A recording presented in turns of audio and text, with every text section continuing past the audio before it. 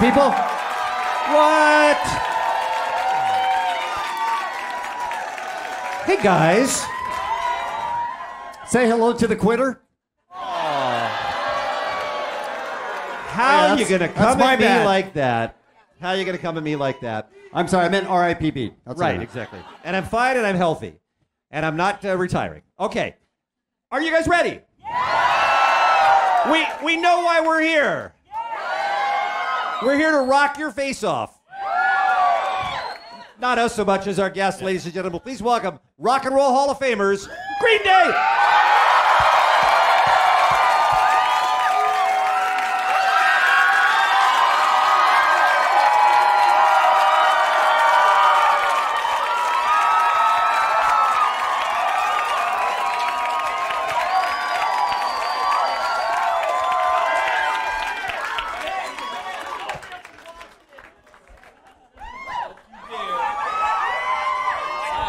There's 3 chairs. Okay. Ooh, bouncy. Does that ever get old, that kind of applause when you walk out? You're like, eh. I'm like, not at home, please. We have a bunch of Green Day fans here, and we have Green Day here. This seems like a good opportunity. Best case scenario. Best case scenario, kind of catch up with the guys. Now, it hasn't been so long since we saw you. You came in when we world premiered the new single about 6 weeks ago or so. How have you been since then? Every day, really, please. really day by good. day. Every day's been good. It gets better than the last. No, things are going great. We announced our tour. We put another song out called Fire Ready Aim, and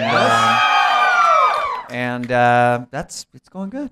It's going good. Seems like every year is becoming like an anniversary now. It's like next year will be like the Insomniac anniversary. So it's like Next year, by the way, next year. No, it just means we're time passed. And we're all going to die soon. Yeah. I mean, that's what it sounds like. That's not the direction I was hoping to go with. By the way, let me just say this as we talk about breakfast with the Green Day. You know, Kevin and I have been doing the show for 30 years, as many of you know, and these guys have been together longer than we've been doing the show. I mean, there aren't a lot of bands. That's right. There are a few that we run into who can say that, but you are the only band that we have ever done 3 breakfasts with. We had you guys when Warning came out in 2000. We did a breakfast with at Capitol Records. You guys remember that? Yep. One of the most historic music buildings in the world. With no closets. With no closets, I heard. That's true. That's how they built it. Forgot that, yeah. And then in 2009, we had you at the KROQ HD Radio Sound Space. I think that was for 21st Breakdown. We did it. So about every 10 years or so, we do this. Here we are in 2019 doing breakfast again. Sadly, there will be no 4th. 2029? Why is everyone looking at me? No, we'll all be dead by then, just so you know. Why is it my fault? We've been around a long time, that's what we're saying. Well, I hope you had the time of your life. That's so dumb. That is just dumb as shit. That just happened. That's a cheap joke, am I right? Yeah. All right. But if anyone can make it, Billy Joe can make it. I think we'll allow it. Got a lot of mileage out of that one. Well, it's a long road to the bottom, but I got a lot of miles on me. Let's catch people up who maybe hearing this interview today maybe haven't been keeping track of the new record coming out in February and some of the stuff we talked about when we last saw you in September. You've been gone for a minute. You've been working very, very hard on this record. In fact, if I recall, you told us that you recorded way more songs that ended up on this album. How come? Why? You told us it was 26 minutes long, this new album, which is unusual. Well, I think we're just trying to do different things, and time is one of them. Okay. Did the songs are like very a lot of high energy and a lot of like the songs are like 2-minute just punches in the face. So was that your goal? Was to make shorter songs? No, it's odd that they all turned out that way. It was I think the demos were just shorter, and we're like, should we add anything? And no, it's that level of commitment. Yeah. that we've come to appreciate. Yeah, we just did a couple lines of tempo, and it's all good. Mike, it looks like you want to add something to that about these I songs. just think when the songs are right, you know it. You know, you look at them and you go, yeah, we're not going to mess with this anymore. This is perfect. So, and that's how we felt. We've never said that. So, But I mean, but you're also a band who at one point, the Uno Dos Tres year, I mean, you had so many songs and you couldn't wait to put them all out. Dozens and dozens of songs. And now you're going the other way, the reductive way. Well, we have a lot of songs left over for, and the great thing is, like, we'll be able to just keep putting out music and, like, I don't know, and I like sort of the like nowadays it seems like you can be more rapid fire and putting out stuff anytime you feel like it, and it's like, so you never know. We might be SoundCloud rappers. We'll see what happens. I want to see some face tattoos on you the next time I see you. I would like to hear some rap. Yeah, okay. I gotta like have like purple and pink dreadlocks the next time you see me. You also told us that that the album, like With all a of you, unicorn on my face. that'd be a good look. Seriously, just think about that. I know a guy. You also told us that this album, I guess this is true for all Green Day records, is kind of a reflection of the world around us and everything too. We live in perilous times right now. You went out of your way to say that you didn't want to mention any particular orange person by name. But how has the America 2019 kind of how is that reflected in this new music? Talking about the Cheetos guy? That's right. Yes, I think. That's the guy. Chester Cheetah or something? Well, you can't say father of all motherfuckers and not think of the president of the United States. But it's also important to make sure that we're doing things that come from the heart, because there's a lot less heart going on in the world right now. So, yeah. I ran out of words. So, I mean, you make a good point though. It does feel like things are so abrasive right now. You know what I mean? And hopeless for a lot of people. yeah, I mean, I think of like social media in particular, because it's like with Twitter and Facebook and like a lot of people put unless you're like a real sort of activist doing things putting things up all the time, like Sean King or something like that. It's like there's also, but it's like when people spout out like what they're thinking about and without thinking about it, and it's just you get back and forth this sort of freakish, like 7th level of hell of people rubbing all over their bodies, all on like comment sections. And it's like, it's like, I think of it as like, it's like a bathroom stall when you walk in, and it's like, for a good time, dial this, it's like glory hole and all that. And it's like, that's what the equivalent of like what Twitter is to me. And it's usually written while someone's taking a. Okay. So that's what I think of. It's a good visual. Yes. That's the internet. And you want to make sure you're on the right side of the glory hole. Should have called your next album could be Glory Hole, right? Yeah. No? Father of all glory holes. Good morning, Los Angeles. Who had the phrase "glory hole" in the Green Day bingo card today? That would be said. Oh, you did. Congratulations, You're a winner. You're a winner. Hey, the band is here, obviously, for breakfast with Green Day here on the Kevin and Bean Show on the world famous KROQ. Kevin and Bean's last breakfast, we're calling it. Say hello again, audience, for folks just tuning in.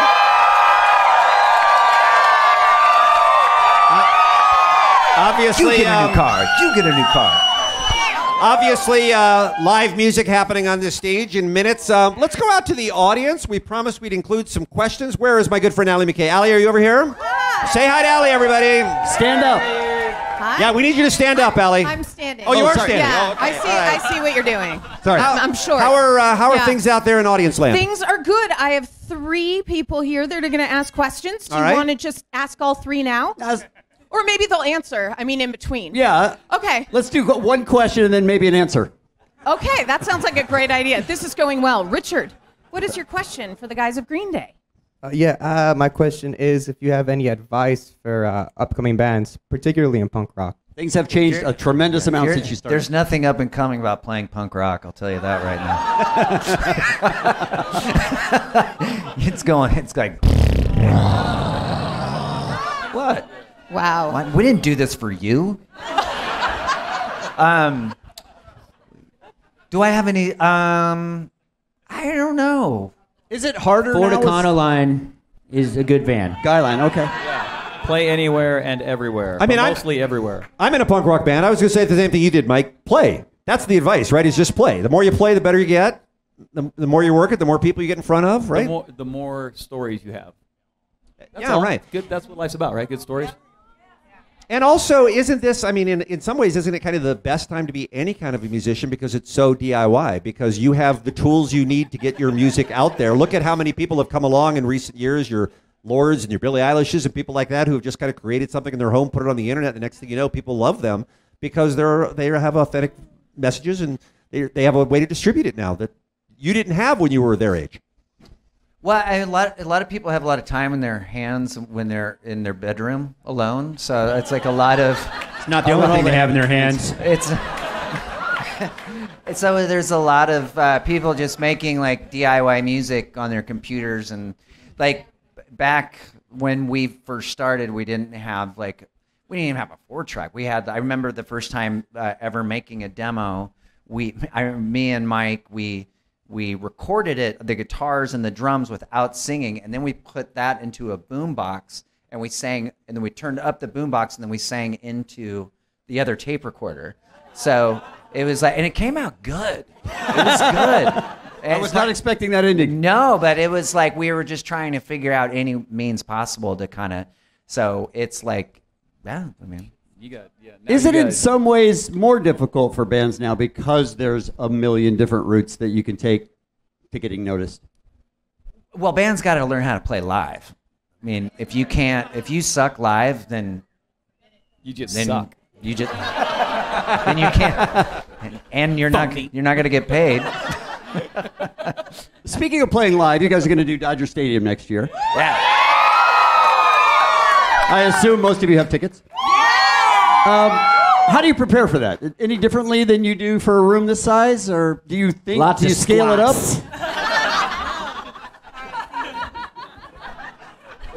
Do you scale it up? Do you try to figure out a way to fill?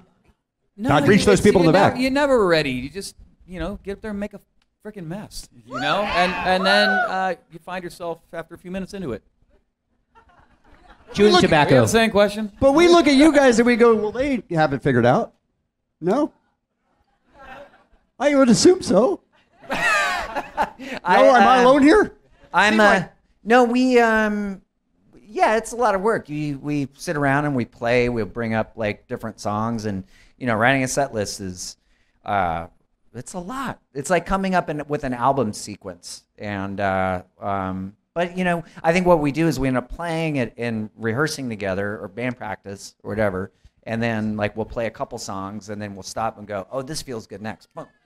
We'll play, really? A baby does not like that. Yeah. We were very liberal with our 18 and over policy here. I feel like someone should have been checking ID. Wow. Guns N' Roses has been on the road for a long time now, the reunion a couple of years, and they, from time to time, like a couple of nights ago, they pulled out a song that they had not played in 26 years together. You guys have so much catalog that you probably have kind of left behind. Do you ever revisit any of those songs or think, oh man, that would sound fun now? Well, there's also new songs. There's also new songs, true. Right, there's both. Yeah, we do that sometimes. We'll play something like Paper Lanterns or. But we also like to do we did a thing where we did a online benefit thing. That's so rad. All right, seriously. And we were like, let's just play old stuff. Let's just do that. So we pull stuff out. Yeah. Before we get back out to the audience here with Breakfast with Green Day on the world famous KROQ, let me ask each of you, what's the best Green Day song? What is the best Green Day song? All right, how about we have them shout out what their favorite songs is after 1, 2. That's it. There it is. Oh, I think we can all agree on what they said. How about you guys? You have to have something that you're proudest of or think holds up best or has the most poignancy for you? Yeah, but we haven't released it or told anybody what it's called yet. Oh no! Oh, Nice try. the ones we're most excited about right now. I know everybody says it, but they literally are on Father of All Motherfuckers. Really? Like those are their favorite songs you've ever done? I mean, a favorite ever? I don't know. Which one's my favorite kid? I have a favorite. I just won't tell them. Sure. All right. How about you, Billy Joe? You have a favorite? Jesus of Suburbia. That is your Bohemian Rhapsody, man. Oh, you know? thanks, I mean, it man. really is. Yeah. It's amazing. Thanks. I was flying out here for. Hey, we're talking up here. Hey, we're talking. I was flying out here, and I was sitting next to a woman who was sitting next to a woman on the plane, and she was checking me out like ladies do, and was asking a lot of questions. She was thinking about it, and so we get to talking, and I'm like, oh yeah, I got this job on the radio. Oh, what are you doing? Well, I'm going to see Green Day. Oh, Green Day. And she said she was 14 years old. You were the first show she ever saw in Columbus, Ohio. And she said, A, she bought the tickets before Dookie came out, so she couldn't believe she was seeing the biggest band in the world at that time, it seemed like to her, in such a small venue. And B, it's one of the seminal moments of her growing up in her whole life. I mean, there's something about being that age and seeing your favorite rock band in a club. You know what I mean? Did you score with her? I did not work out. But I mean, just to see her eyes light up, remembering something from 26 years ago, her seeing you guys and how important it was to her, I thought, man, that's the power of rock and roll, first of all. And you've had that impact with so many people, including many people in this audience as well. Do you have a show like that in your own mind? That was the one where you just walked out of there feeling like you were on fire, like I can't believe I just saw that and I'm so happy and I'm so lucky, from back in your day. I think that I've had like 3 different experiences with that. I'd say one was Van Halen, another was Operation Ivy, and the other is The Replacements. So I think those 3 were kind of, that was really big for me. How about you, Trey? That Op Ivy show, that was probably, and the Lookouts also played that night. It's just a night you'll never forget. Yeah. Yeah, Mike, Beyonce, I assume? It's probably that first time you get pushed into a pit. That would be a Christ on Parade show. Did you see Adamant? Did I? I did. Yeah. But I saw him recently. Yeah. I still get teared up about it. Yeah. You reposted a video of Shakira singing one of your songs. Yeah. On Instagram, which I thought was awesome. Do a lot of bands cover you, and do you bind it? And do some of them destroy your music? Are they bad, Yeah, they definitely destroy it. But yeah, I mean, it's fun. I when people cover your songs, it's great. Yeah. Weird Al doing Canadian Idiot. Yeah, like 5 Seconds of Summer. Love that. Weird Al has to be. That's a given. Come on. Has to be the greatest compliment, though, when Weird Al does one of your songs, right? I would imagine.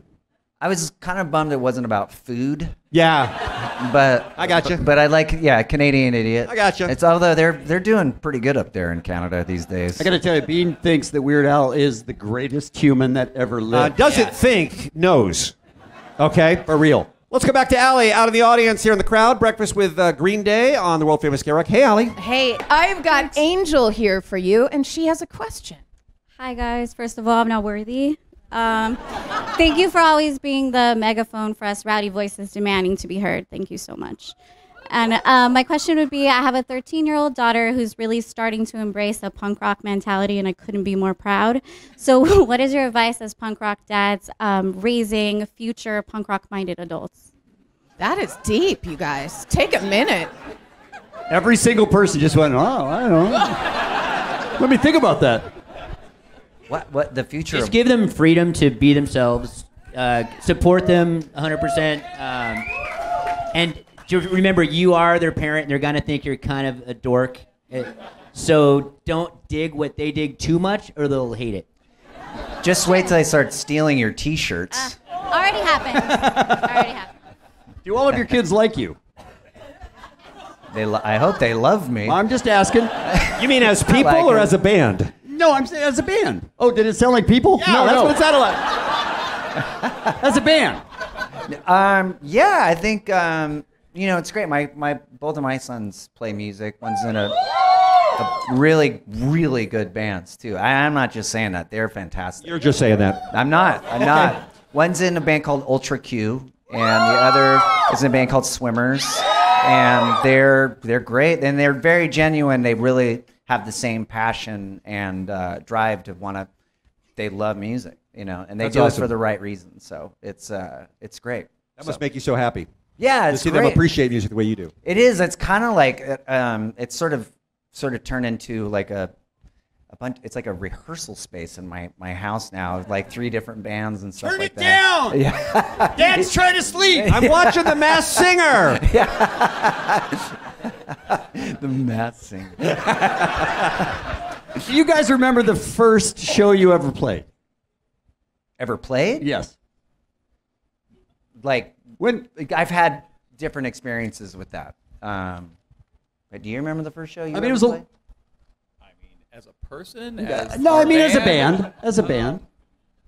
Yeah, Davis, and then Well, Rod's Hickory Pit. Rod's Hickory Pit. Yeah. Rod's Hickory Pit. Yeah, my mom worked in a 24-hour diner called Rod's Hickory Pit, and it was in Vallejo, California, and there was and then there was there was like a bar, and then there was sort of this little room where they had activities and stuff like that. And so she Bingo. She asked if we could play there, and so they served hot dogs, and we played, and our friends showed up, and that was our first gig. How was the barbecue? Good? What's that? Was the barbecue good at the Hickory Pit? Oh yeah. Oh, yeah. Good ribs. Remember, anywhere and everywhere. Yeah. Did your mom's friends like it? Yeah. That she worked with? I don't know about her friends, but I assume you were loud. Yeah, my family is really kind of very musical. So everybody seemed to appreciate it. We played La Bamba. Did you? Nice. Nice. Mike sang it. You don't want Do you a piece remember of playing that. Acoustic Christmas and throwing the Christmas trees into the pit? Yep. That was awesome.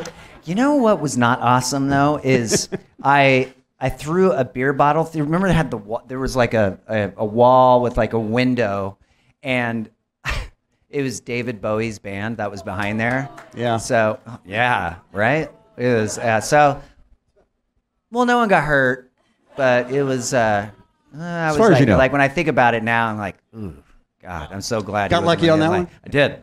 Yeah. Our remaining moments on stage here with Green Day. They'll be back to performing live here in a minute on the Kevin and Bean Show on KROQ.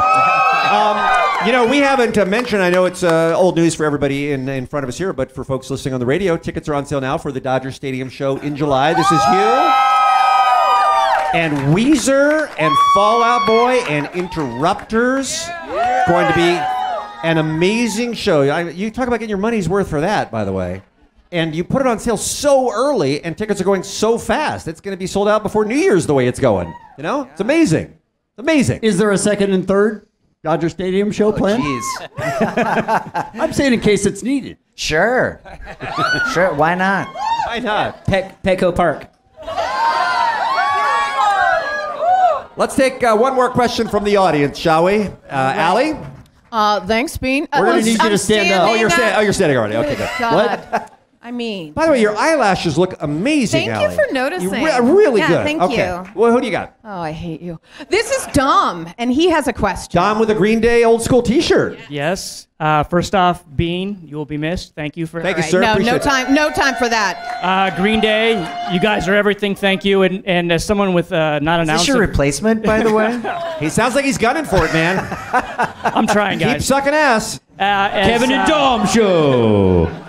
I like it. Okay, go ahead. As someone with not an ounce of musical talent in my body, I'm always fascinated by the songwriting process. So I would just like to know yours. You come up with lyrics. How do you get together and put the music down, the riffs, harmonize, etc.? Usually, I think of melodies in my head and get and kind of mess around with guitar stuff, and then I'll kind of do like a quick demo, and then I'll send it to Mike and Trey, and then we will discuss it, and then we get together and we play it, and that's about it. It's not that exciting. Have you ever? Well, I think now it's like we are kind of we know each other so well that we're able to.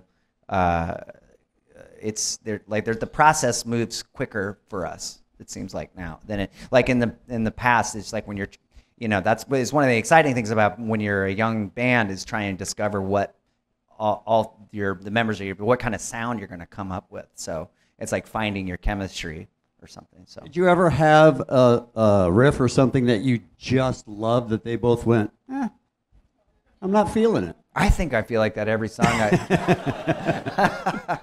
I'm sure, but I mean anything that everything always gets used for us for something. So it's there's stuff that we'll go, we'll come up with, and I'll go, maybe not this record, but like the next record, or and we've done. I mean, like a song like "Time of Your Life," that was written back like during the Dookie days, and then it didn't come out until 2 records later. So, but yeah.